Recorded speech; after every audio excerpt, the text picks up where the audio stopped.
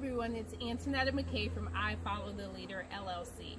I hope that you had an amazing, productive, and still relaxing weekend. Today I want to talk to you about a new blog that was just published on my site, ifollowtheleader.com today. And that is a book review of Malcolm Gladwell's 2008 book, Outliers. So if you haven't read Outliers, I definitely recommend it. And if you have read Outliers, you know that even the title is ironic. So Malcolm Gladwell talks about success and just the fact that success isn't random or these huge heroes. For success, you have to work for it, okay? And he also talks about how times in history play into people's success.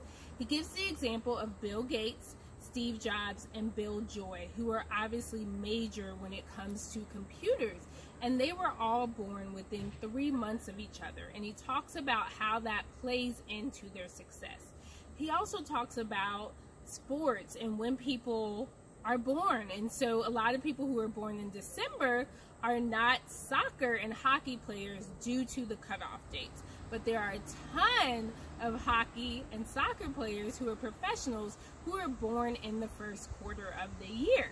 So just a lot of really interesting data, statistics, and examples that you can relate to and learn a lot from. I know I did not know a lot of the information that was shared, and it really got me thinking differently about success and who is successful.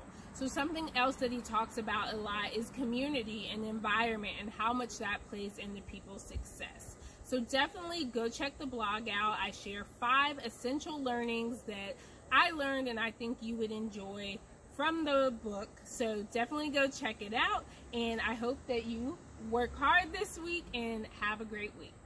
Thank you.